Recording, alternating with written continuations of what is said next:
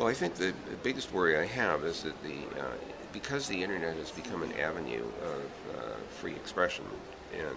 by the way, freedom to hear, that is to hear those expressions and find them, I think is viewed as a threat by some governments that are able to sustain their operations solely by starving their populations for information. And the internet, of course, opposes that in some very dramatic way. So my biggest fear is that governments will decide, either because they are authoritarian and feel they need to stay in power by preventing people from knowing anything, or they conclude that in order to protect the society, they have to do things on the net which vastly constrain what we're able to do. My fear is that it will become constrained, and I hope that I'm right, that it's not necessary to constrain the internet,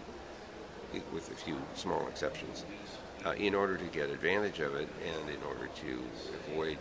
the harms that potentially can be visited through it.